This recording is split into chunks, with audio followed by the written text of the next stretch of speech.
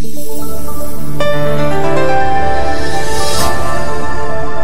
is the Evan Miller Report on Pundit Press Radio. Due to time-sensitive information from a delayed broadcast that aired the day before on SHR Media, some stories may be updated or irrelevant at this time. We hope you enjoy this broadcast of the Evan Miller Report on Pundit Press Radio from SHR Media.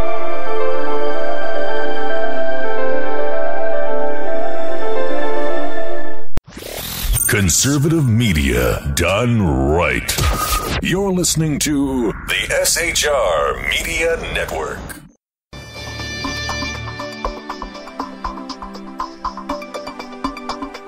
I'm Jason Miller. Tonight on the Evan Miller Report, plans with politicians share their actions as they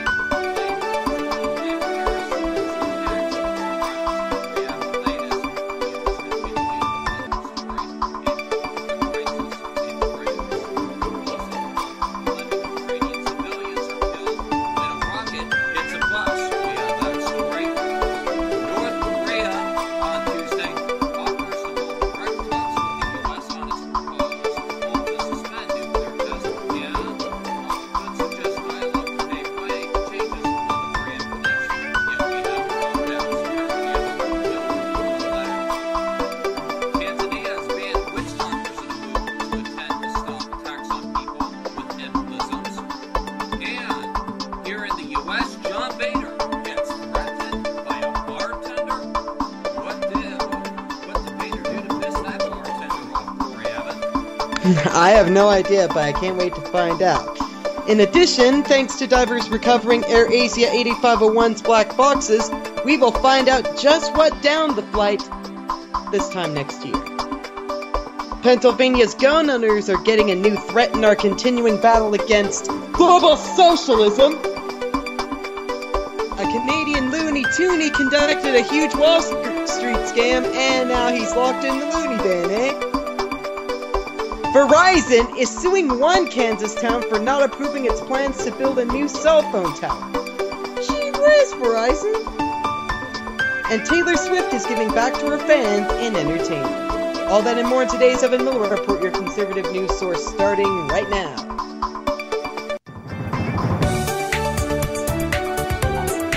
Live from Southern California, this is the Evan Miller Report. Jason Miller with news and politics, Corey Evan with business and entertainment. This is the Evan Miller Report on SHR Media and Pundit Press Radio. Here now, Jason Miller.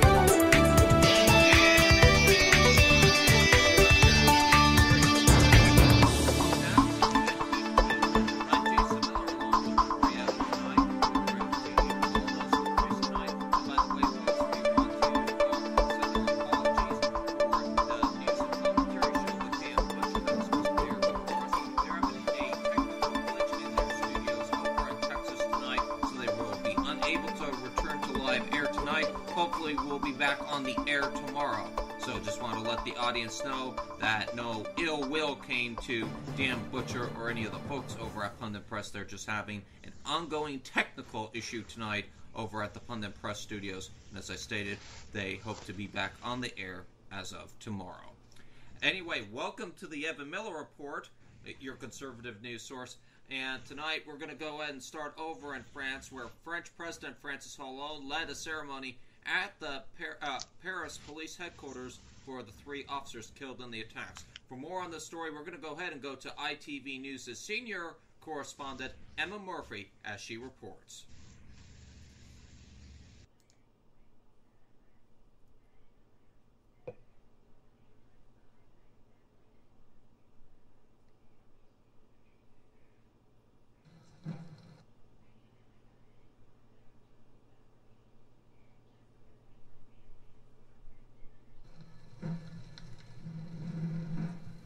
There is no higher honour in French society, and they could have made no greater sacrifice for their country.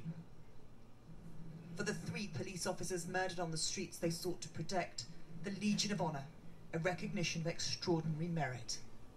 Ahmed Merabé, Lieutenant Franck Brinsolaro, Brigadier Clarissa Jean-Philippe, Au nom de la République française, nous vous faisons chevalier de la Légion d'honneur.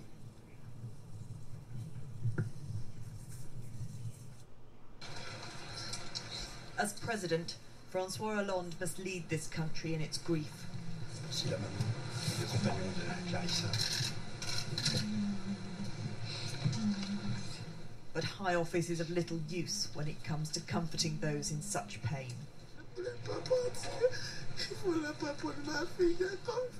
They took my daughter, says the mother of the murdered policewoman.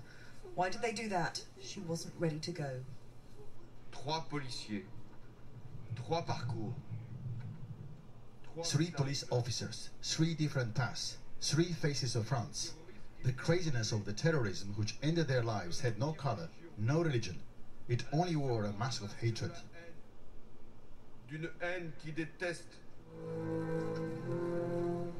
The men who took these lives claim to do so in the name of Islam.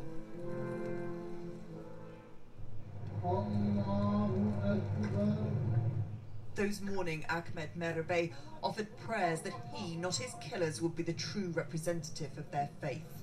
He is an example of a good French policeman of Muslim religion. 2,000 miles away, those who died in the kosher supermarket attack were also mourned as they were taken to Israel. A different religion, a different president and different families, but a shared agony. Emma Murphy, ITV News, Paris. Very sad story out of France tonight regarding the funerals of those 3 police officers, and then of course the 4 people killed over in that kosher grocer over in Paris. So very sad story. Meanwhile, tonight, the French National Assembly has said that the Islamic gunman who murdered the 17 people in Paris had wanted to kill the spirit of France, but had failed. He was speaking after funeral ceremonies were held for 7 of the people who died in last week's attacks. This week's edition of the magazine targeted by the gunman is to show a cartoon depicting the Prophet Muhammad. Charlie Hebdo's previous depictions of the Prophet are said to have promoted the attack on its offices, which left 12 people dead, including the Santerial magazine's editor and 4 other cartoonists. The cartoon shows the Prophet weeping while holding a sign, "G us Charlie, I am Charlie," a slogan widely used following the attack on the magazine to express support under the headline, "All is forgiven." French lawmakers meeting in the National Assembly for the first time since the events of last week observed a minute silence for the victims before singing the national anthem, the Marseillaise. Mr. Valls told them the huge unity demonstrations attended by millions across France on Sunday were a magnificent response to the violence, before adding, "We are at war against jihadism and terrorism." I apologize, ladies and gentlemen. We had issue with Corey Evan. We had to bring him back. So hopefully we get him in the next couple moments. Back to the story, though. Mr. Valles said, as I stated, quote, "We are at war against jihadism and terrorism, but France is not at war against Islam and Muslims." He announced a series of measures that draw on the lessons from the last week's attacks, including creating specific quarters for jihadists in prisons and tighter surveillance of the internet and social media. "We must respond to this exceptional situation with exceptional measures," said the Prime Minister, but ruled out exceptional measures which deviate from the principles of law and values. France's defense ministry has deployed about 10,000 troops at sites, including synagogues, mosques, and airports, in response to the attacks. And that concludes our coverage on France tonight. Ladies and gentlemen, stay with the Evan Miller Report. We'll bring you the latest on France as we get it tonight. Meanwhile, 11 Ukrainian civilians were killed and nearly 20 injured on Tuesday when a long-range ground rocket apparently fired by pro-Russian insurgents hit an itinerary bus in the separatist east. Local police said the rocket appeared to have gone astray after being aimed by the gunman. at a checkpoint set up by government soldiers on the main highway connecting the rebel stronghold of Donetsk with Ukraine's southeastern coast on the Sea of Anox. The incident was the deadliest attack on civilians since the rival sides' Sunday much maligned September 5th ceasefire, but only partially stemmed the fighting and did little to resolve the insurgents' independence claims. Tuesday's strikes also damaged Ukrainian President Petro Poroshenko's efforts to set up a peace summit where his Russian counterpart Vladimir Putin could personally sign a truce to try to end the ex-Soviet republic's 9-month war. Alright folks, I'll be back in a couple of minutes with the latest on new talks from North Korea, but first we send it up to Corey Evan. He has some of the day's other news, including some world news, including the latest on Air Asia tonight. More black boxes are found. Is that correct, Corey? Absolutely right, Jay. Final results of investigation on the crashed Air Asia QZ8501 will be published at least 1 year later, an Indonesian official said there today. This according to the Xinhua news agency out of Jakarta. Quote, a final report containing all the results of the probe into the crash will be released 1 year later, Tatang Kurniadi, chairman of the Indonesian Transportation Safety Committee, told a press conference in Pangkalan Bun City, central Kalimantan. The formal investigation will commence after the release of a preliminary report, said Kurniadi, adding that the preliminary factual report, which has no analysis, will be released within a month. Tatang Kurniadi said a draft of the final report will be delivered to countries including France, Singapore, and the U.S. for evaluation.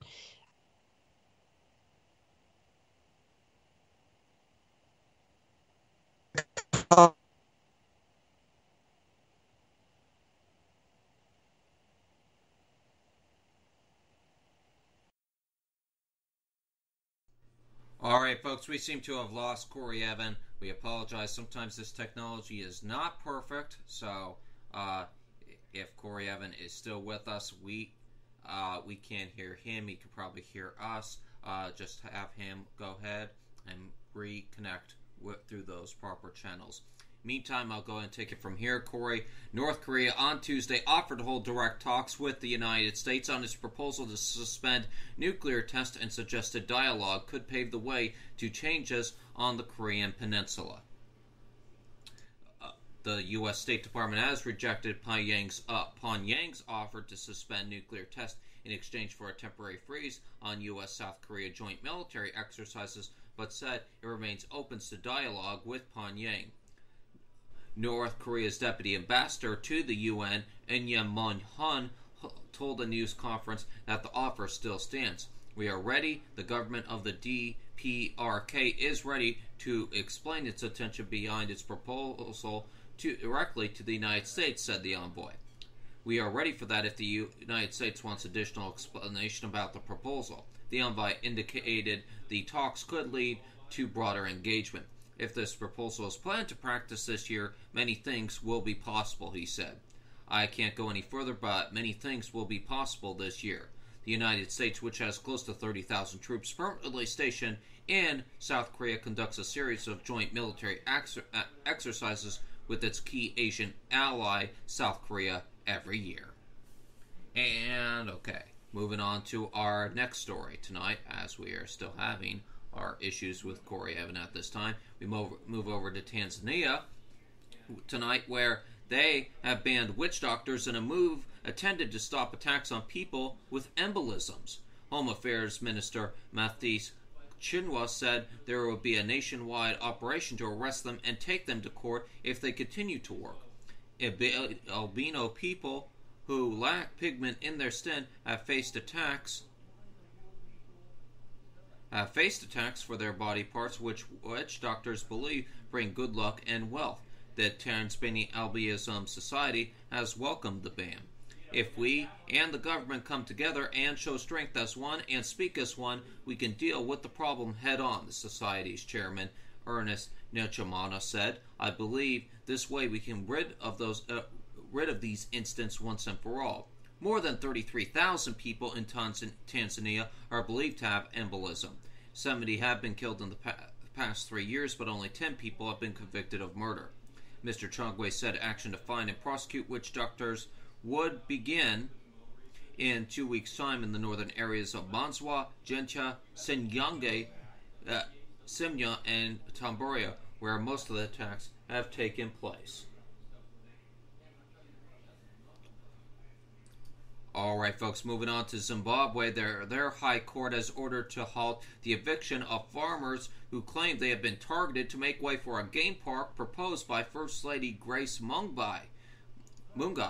Police had been demolishing homes for more than 200 families who had occupied land seized under the government's controversial land reform program. The government has denied that Ms. Mumbange is linked to the evictions. She entered politics last year and holds a top post in the ruling party. The court ruled that the evictions were illegal and the farmers could not be forced out without being provided with alternative land. Lawyers for 6 of the farmers brought the case against the police and the Ministry of Land and Home Affairs, not Ms. Mungane, reports the BBC's Brian Hugh from the capital, Harare. However, the farmers say the police told them that Ms. Mungane was behind the evictions, wanting to use the prime horticultural land in Marshland Central Province for a game park. The farmers occupy Arnold Farm, also known as Minzoi Farm, near a dairy farm owned by Ms. Mumbai and an orphanage that she set up. Over to Uganda, where a senior commander in the Ugandan militia group, Lord's Resistance Army, is being sent to the International Criminal Court for trial, according to a Ugandan army spokesman. Demonic Orgwin, considered by some to a deputy to LRA chief, Joseph Kony, was taken into custody last week. Rebels in the Central African Republic said he was captured. U.S. officials say he defected. The LRA has abducted thousands of children for fighting and sex slavery. Both Mr. Onagwan and warlord Joseph Kony are wanted by the International Criminal Court for crimes against humanity. Pandi Agunda from the Ugandan Army told the Reuters news agency and ITN that the transfer would be made by the CAR, where Mr. Orgona, also known as the White Ant, had surrendered. And I believe we are reconnected with Corey Evans, so we'll go back to Corey Evans, and he was talking about Air Asia, and if I can ask Corey Evans to start that story in the beginning for our audience who got cut off by that story in the beginning. Yeah, sorry about that, ladies and gentlemen. I had a little trouble with the phone, but at any rate, Xinhua News Agency tells me that the final results of the investigation on the crashed Air Asia 8501 flight will be published at least a year later, an Indonesian official said there on Tuesday in Jakarta. Quote, a final report containing all the results of the probe into the crash will be released 1 year later, Tatang Kurniadi, chairman of Indonesian Transportation Safety Committee, told the press conference in Pangkalang Bun City, central Kalimantan. The formal investigation will commence after the release of a preliminary report, said Kurniadi, adding that the preliminary factual report with no analysis will be released within a month. Tatang Kurniadi said a draft of the final report will be delivered to countries including France, Singapore, and the U.S. for evaluation. As you know, folks, the cockpit voice recorder of crashed Air Asia 8501 was retrieved today from the sea and was on board an Indonesian Navy ship bound for capital Jakarta for analysis, according to the local press. And when the developments of that story come to light, we will bring them to you in a future report. Moving on to our next story from New Delhi, from the Times of India. Amid drama, a trial court today framed charges against the driver of a cab for allegedly raping, kidnapping, and intimidating a 25-year-old woman executive in December last year.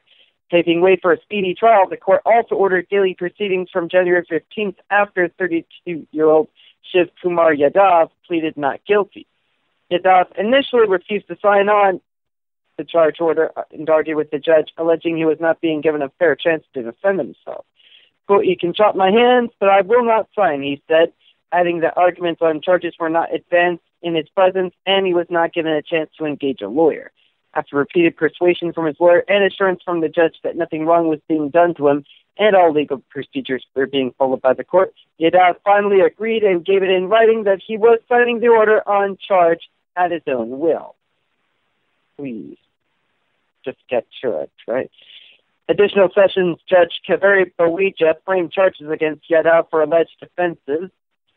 The incidents took place on the night of December 5th last year when the 25-year-old survivor, who was working for a finance company in Gurgaon, was headed back home.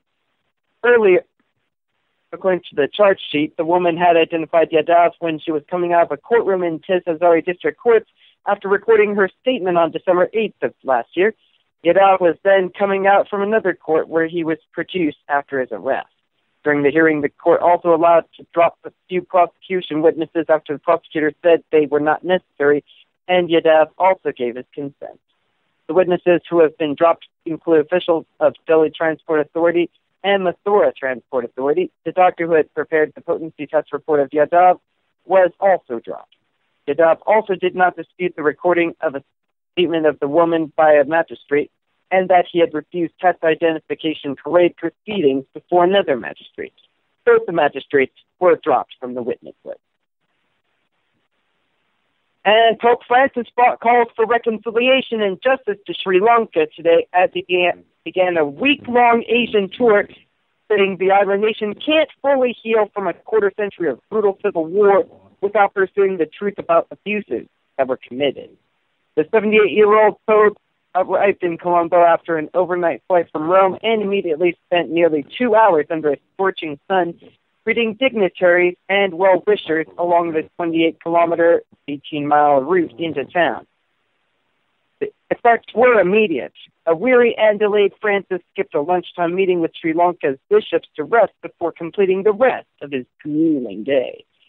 Francis is the first pope to visit Sri Lanka since the government crushed a 25-year civil war by ethnic Tamil rebels demanding an independent Tamil nation because of perceived discrimination by governments dominated by the Sinhalese majority.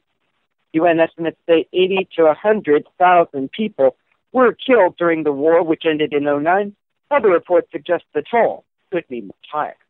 With 40 costumed elephants lining the airport road behind him and a 21-cannon salute booming over the tarmac, Francis said that finding true peace after so much bloodshed, quote, can only be done by overcoming evil with good and by cultivating those virtues which foster reconciliation, solidarity, and peace, unquote.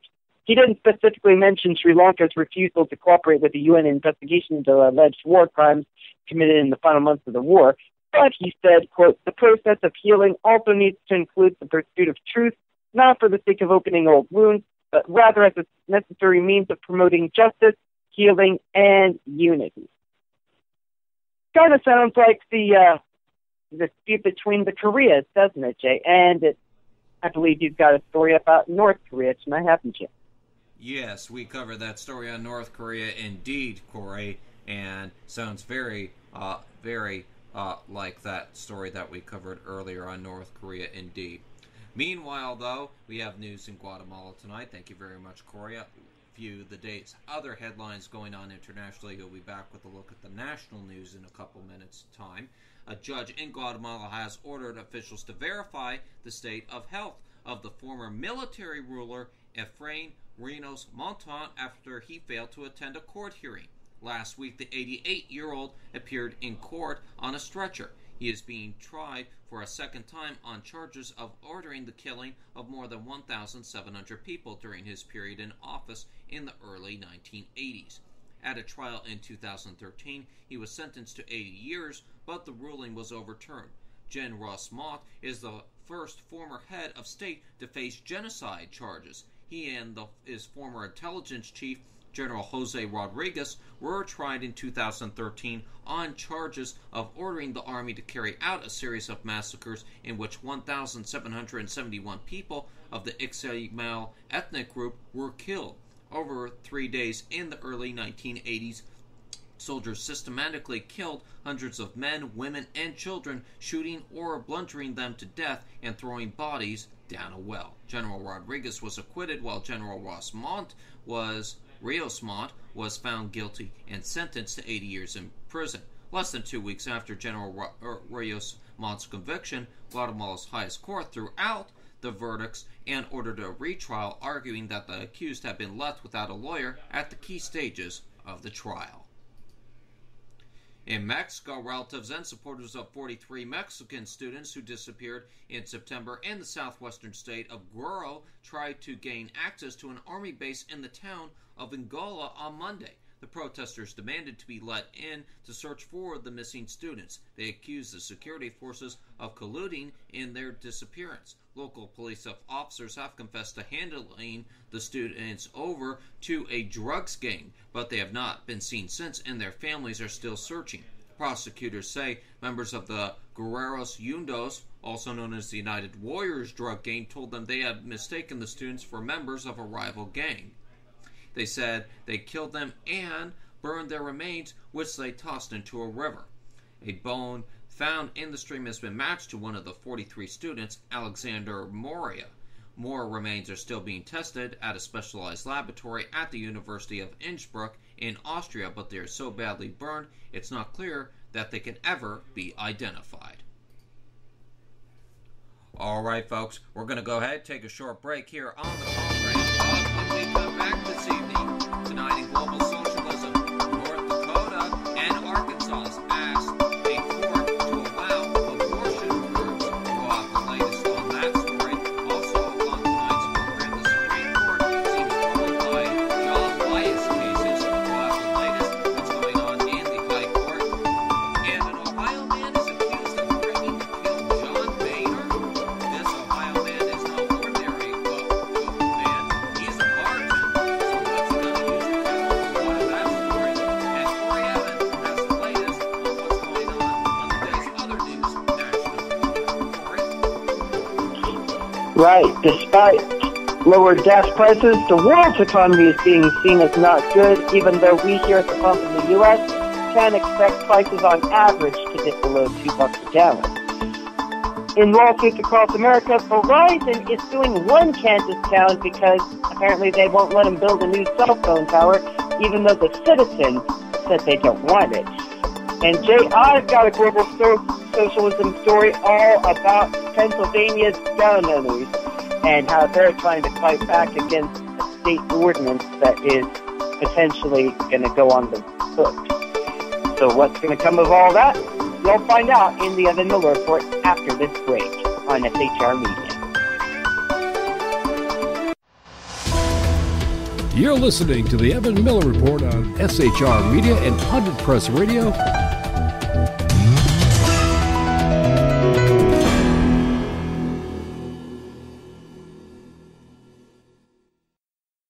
Is radio.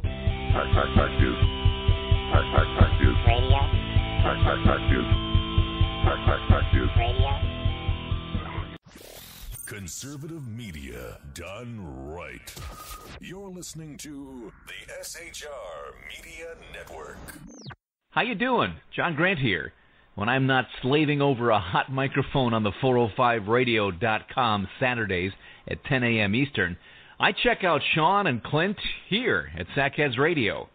We all appreciate the best political bloggers, writers, and commentators. We either get them on our shows or we make fun of them, as it should be. So check us out live Saturdays at 10 a.m. Eastern or forever on the podcasts on the 405radio.com. This is Tammy Jackson, inviting you to join me on the Tammy Jackson Show every Tuesday night at 7 p.m. Pacific on the 405radio.com. Put down that remote and tune into the show that covers politics, guns and the Second Amendment, religious liberties, sanctity of life, the military, and more. I host newsworthy guests and work hard to be a conservative radio show that's not like all the others. So save Tuesday nights at 7 p.m. Pacific for me, Tammy Jackson, on the 405media.com.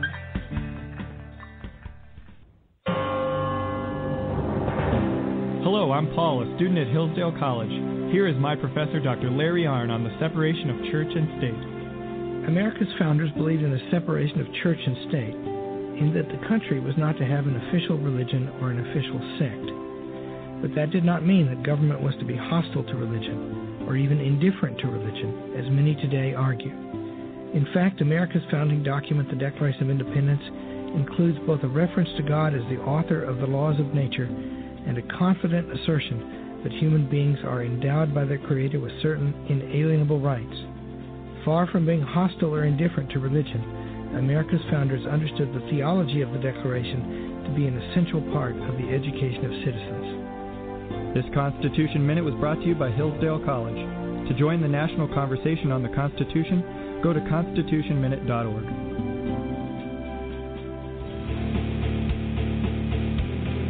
Hi, this is Rooster from Outcry Radio. Catch me here on Blog Talk Radio every Saturday night at 11 p.m. Eastern Standard Time, or follow my blog. Conservative media done right. You're listening to the SHR Media Network. At St. Jude Children's Research Hospital, our discoveries have helped drive the childhood cancer survival rate from 20% to 80%. And we share our research all across America. I'm 80% sure I'll spoil my kids. I'm 80% sure I'll break boys' hearts. I'm 80% sure we're chick magnets. 80%? I'll take those odds. Give thanks for the healthy kids in your life and give to those who are not. Go to stjude.org or shop wherever you see the St. Jude logo. Some of America's bravest warriors are returning home wounded. Here's one of them. My name is Norberto Lara. I served for 11 years in the United States Army. While I was on a combat patrol in Baqaba, Iraq, a rocket-propelled grenade took my arm off at the shoulder. When I came home, I felt alone. My family was around me, but I couldn't talk to them about what I'd seen and what I'd done. I remember just thinking, man, the way I am right now, I don't want to live. I was discharged from the Army, and I've been working with the Wounded Warrior Project since 2007. You don't have to be severely wounded to be with the Wounded Warrior Project. We do have a lot of guys that have post-traumatic stress disorder. Being able to share your story, I guess it kind of helps you wrap your mind around what did happen over there. Just because you've left the military doesn't mean your life is over. Because when these guys are coming home, I'm kind of leading and training them. Instead of for combat, I'm leading and training them to heal. If I come away with anything from Wounded Warrior Project, it's them giving my life back. My name is Norby, and yes, I do suffer from post-traumatic stress disorder, but I'm okay. Don't suffer in silence. Contact woundedwarriorproject.org. Let's get back to the Evan Miller Report on SHR Media and Pundit Press Radio.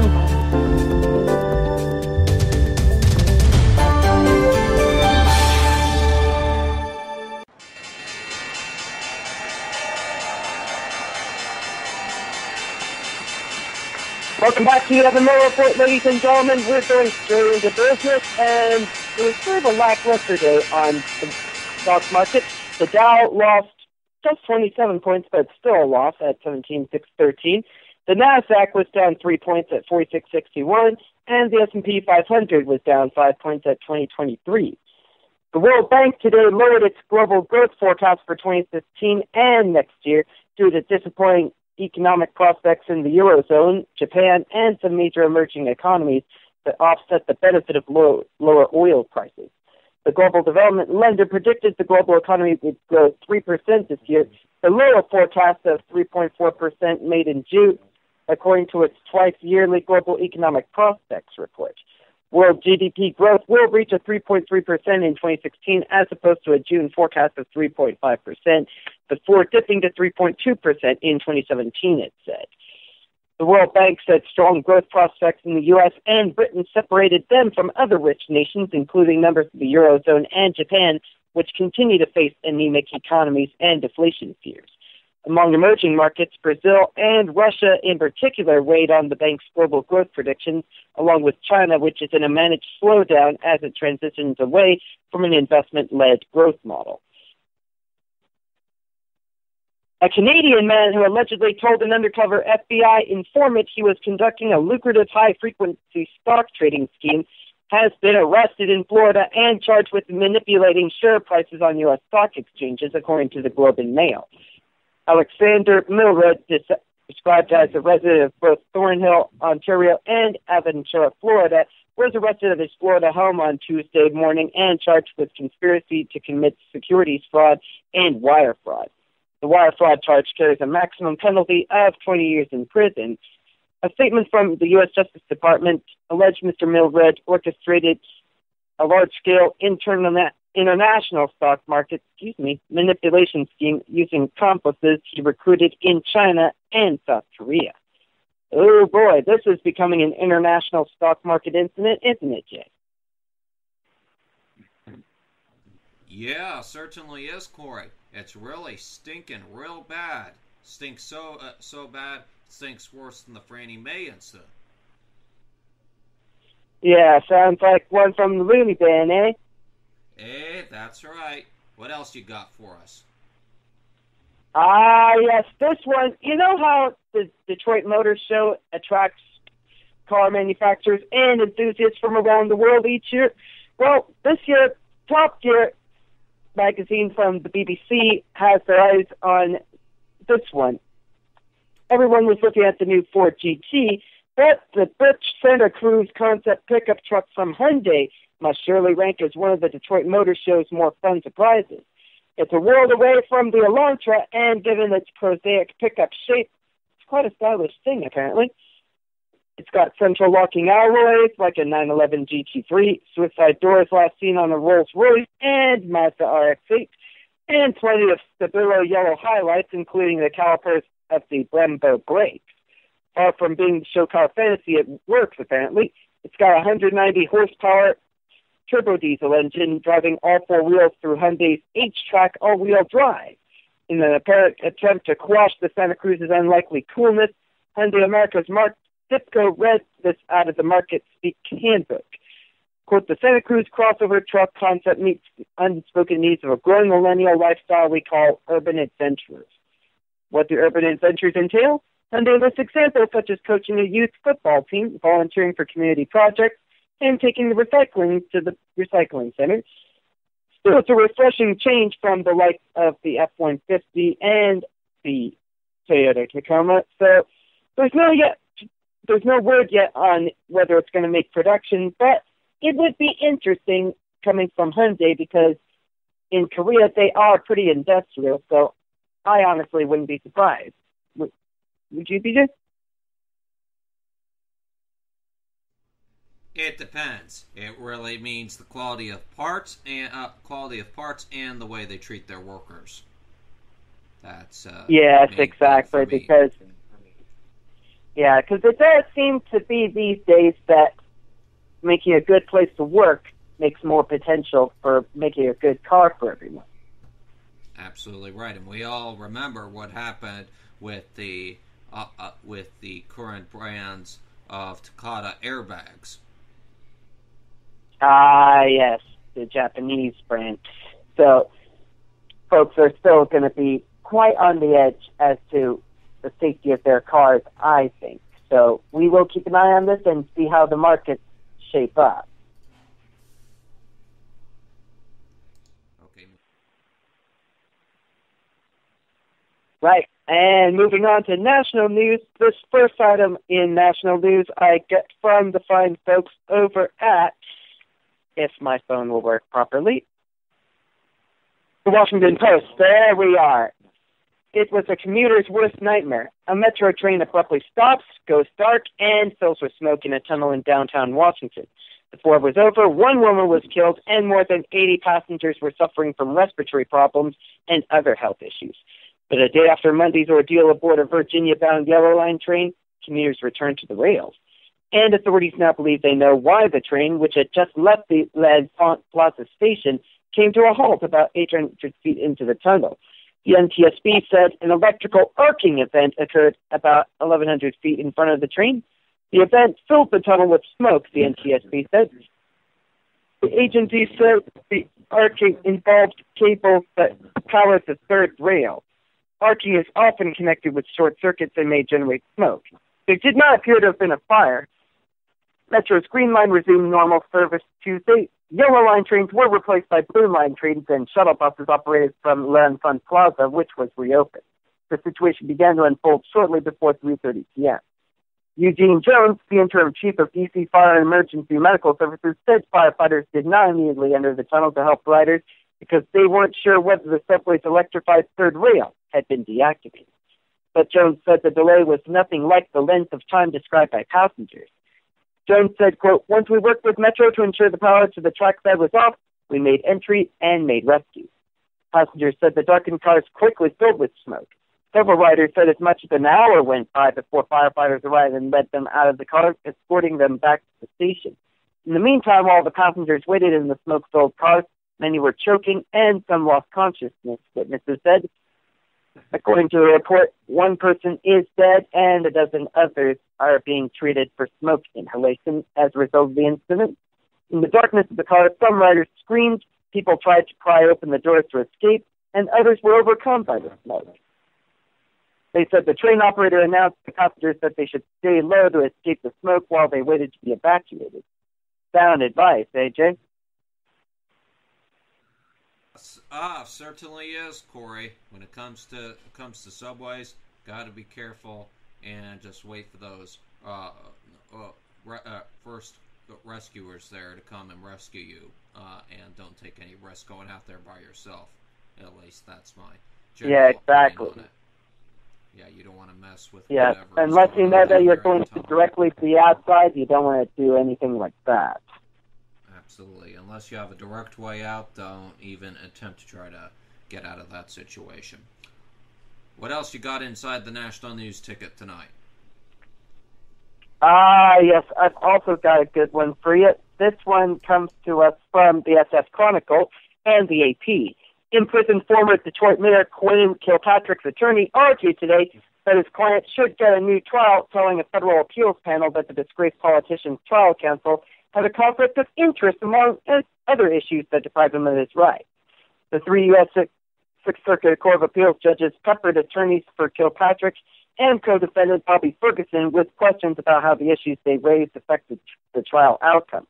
Quote, that doesn't sound that egregious to me. Judge Richard A. Griffin commented at one point during defense arguments. The defense attorneys each had 20 minutes to try to persuade the panel to throw out the jury verdict from a trial that lasted more than 5 months. A jury convicted Kilpatrick in 2013 on corruption charges, including racketeering and tax evasion, and he was sentenced to 28 years in prison. Ferguson was sentenced to 21 years. The prosecutor said during the trial that Kilpatrick turned Detroit City Hall into a private profit machine by rigging contracts, demanding bribes, and even stealing money meant for the needy. Ew. Kilpatrick attorney Harold Gurewitz said his client didn't get a fair trial for reasons including that his trial's attorneys were affiliated with the law firm suing Kilpatrick in a civil case related to the corruption charges. Assistant U.S. Attorney Andrew Getz countered that the attorneys had an ethical wall between the cases and there was no evidence of an actual conflict that affected the criminal case. Ferguson's attorney Susan Van Dusen attacked testimony from federal agencies by the prosecution, saying they were allowed to use hearsay testimony and present the prosecution's case over and over on the witness stand. Getz again countered that there was no evidence of trial issues affecting the outcome. The judges didn't state a timetable for their ruling. Judges Eugene Filler Jr. and Helene White joined Griffin on the panel. Gurewitz said outside the federal courthouse in downtown Cincinnati that it's difficult to predict the judge's ruling based on their questions during oral arguments. He likened it to reading tea leaves, believe it or not.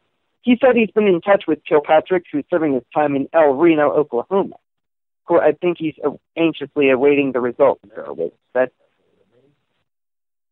And I think that's about right, because when you're the former mayor of a city and your entire career is on trying to prove that you're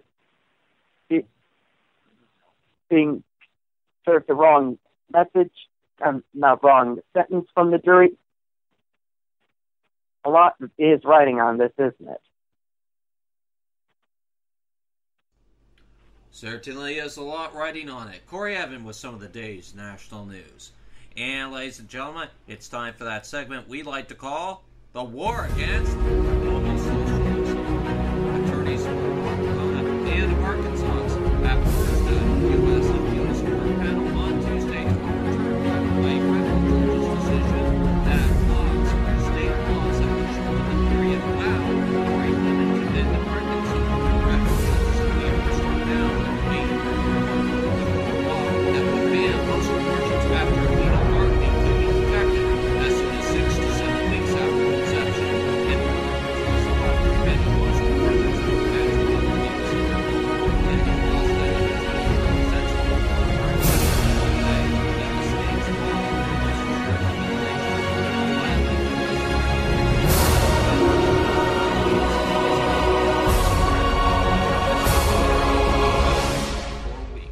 It's a standard that's been applied for centuries to determine the life of a human being Gosted told a 3-judge panel of the 8th Circuit U.S. Court of Appeals, which heard oral arguments on both cases. North Dakota is seeking a bench trial at which it could present medical evidence that a fetus can survive for several days with medical assistance, even in the first trimester. In the previous filings, a doctor for the state argued that the viability begins at conception, since an embryo can be kept alive in a lab and reinserted into the womb.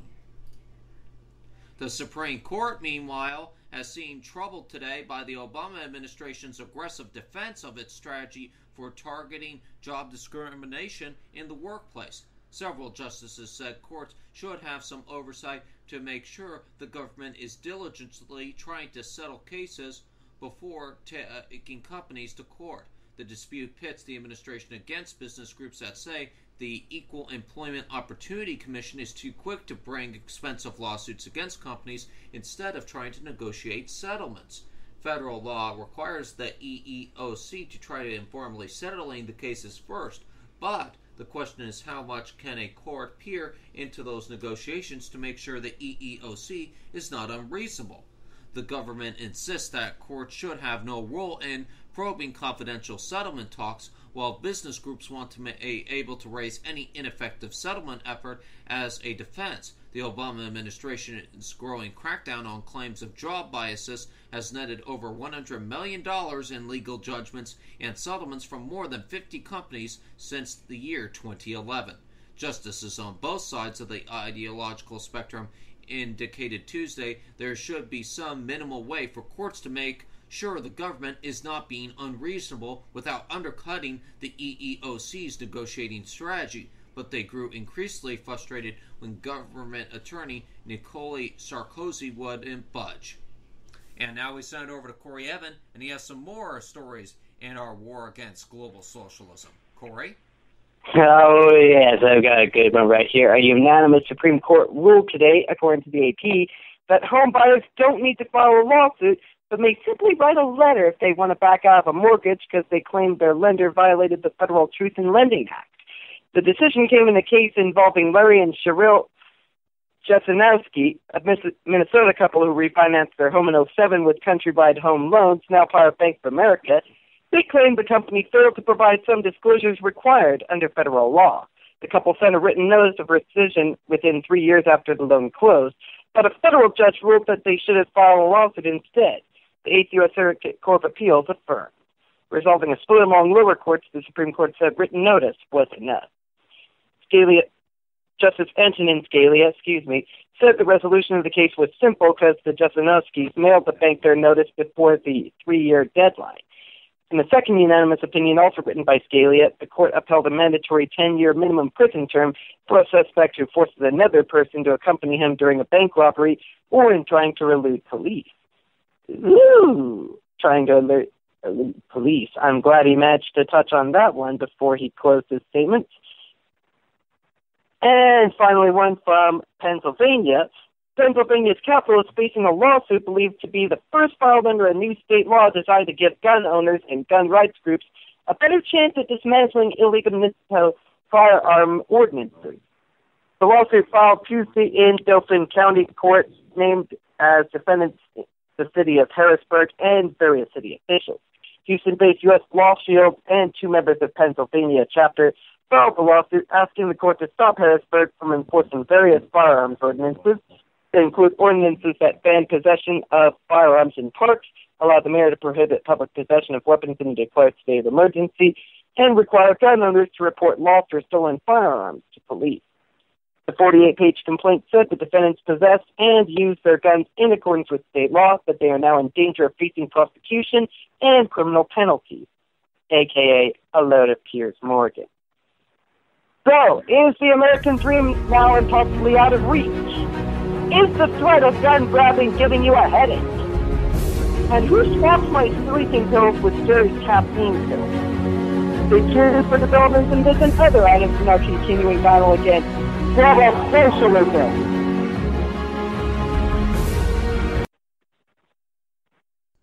Thank you very much, Corey. Corey Evan, and myself, of course. with tonight's Global Socialism. All right, folks, time to look at the D.C. news coming out of Washington, D.C. tonight, just briefly tonight. An Ohio bartender with a history of psychiatric illness was indicted last week on a charge of threatening to murder House Speaker John Boehner, according to records made available today. A grand jury indictment filed in U.S. District Court in Ohio on January the 7th identified the accused man as Michael R. Hoyt. A separate criminal complaint said Hoyt was fired last fall from his job serving drinks at a country club in Westchester, Ohio. In a conversation with a police officer shortly afterwards, Hoyt said that before leaving, he did not have time to put something in John Boehner's drink, according to the complaint. The court paper also said Hoyt told the officer he was Jesus Christ and that he was going to kill Boehner because Boehner was mean to him at the country club and because Boehner is responsible for Ebola. Oh boy, I thought I seen it all. Now we've seen it all. Ladies and gentlemen, that is hit one local duck. Someone got their party music. Hey, local duck, why you turn off our party music? Ah, boy, it sounds about right, Jay. Oh, brother. Okay, moving on to some less murderous news here. Republican and Democratic senators introduced legislation on Tuesday that would make it easier for high-tech firms in the U.S. to hire more foreign specialists in science, technology, and engineering.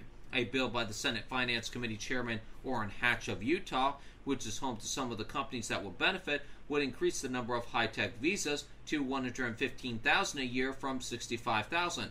But that cap could go as high as 195,000 in any 1 year if demand for workers was strong. The bill also will loosen restrictions on permanent resident status in the U.S. for some high-tech workers and their dependents.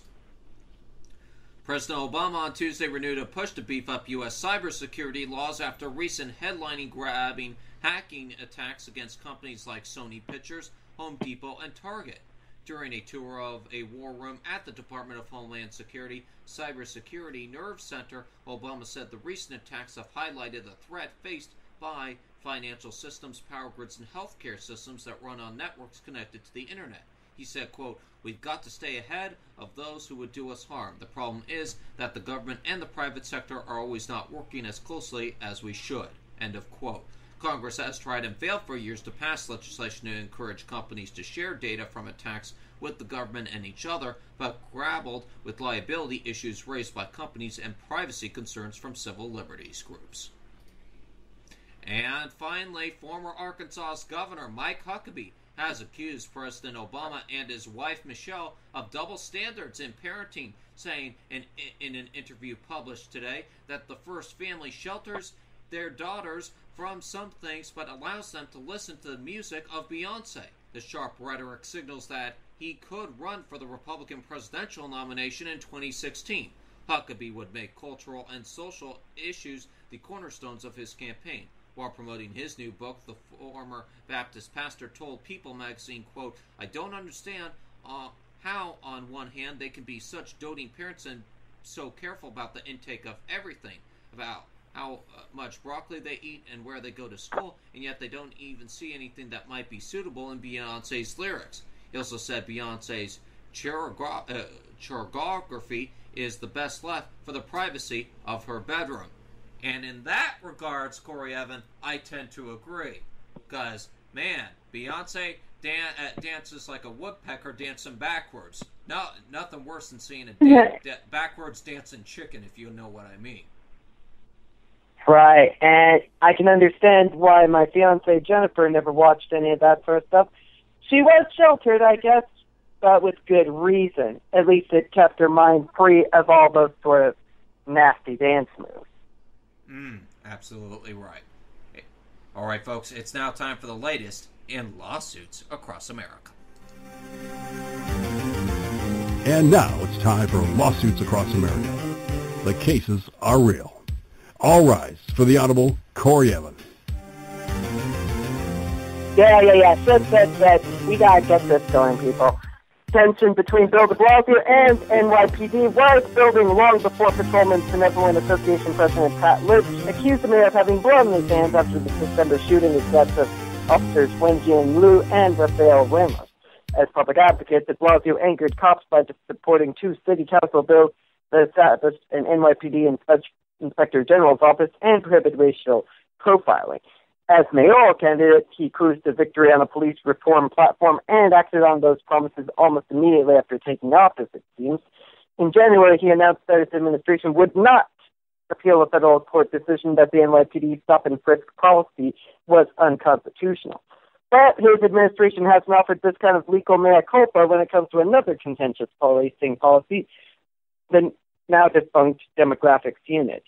The unit gathered extensive intelligence on Muslim neighborhoods in New York and New Jersey, such as where residents ate and attended mosques without any suspicions of criminal behavior, the AP first reported in 2011.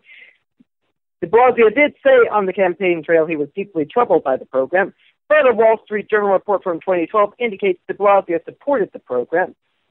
And since the terror attacks in Paris last week, the program has received renewed public support. Former Mayor Rudy Giuliani implored de Blasio to plant police in mosques. And while the NYPD announced in April that it ended the controversial program, the New York Times reported shortly afterwards that another NYPD unit aims to recruit Muslim arrestees as informants.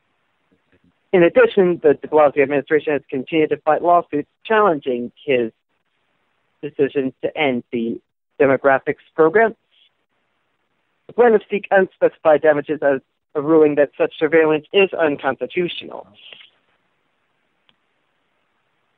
And finally, Verizon Wireless is suing in federal court to force the city of East Lawrence in Kentucky in Kansas, and alleging the city commission violated federal telecommunications law when it unanimously denied a permit for the 120-foot tower. Sorry, I know I'm running over, but I just had to bring you that one because, as you know, we here at the Evan Miller Report are not fans of Verizon, are we, Jay? We certainly aren't, Corey. And due to time constraints tonight, ladies and gentlemen, we will not be covering any entertainment news tonight. So, Corey, Evan... I will post it up on the Facebook page, facebook.com/The Evan Miller Report. Right, but we do have enough time to say that I did go see the Liam Neeson movie Taken 3 last night, and I thought it was a pretty good film to close out the Taken franchise. So for those of you who are in for a good spy thriller, that would be a good movie to see. Taken 3 is now in theaters, and ladies and gentlemen, again, as I said, yeah, it was a good film to see. Went to see it last night in the theaters after the program last night, so pretty good program, I should say. And on that note, ladies and gentlemen, that is the Evan Miller Report tonight. For this, Tuesday, January the 13th, 2015, I'm Jason Miller. And I'm Corey Evans. Follow us on Facebook and Twitter. We'd be glad you do. For all of us here at the Evan Miller Report, we thank you very much for listening, and we hope you have a good night.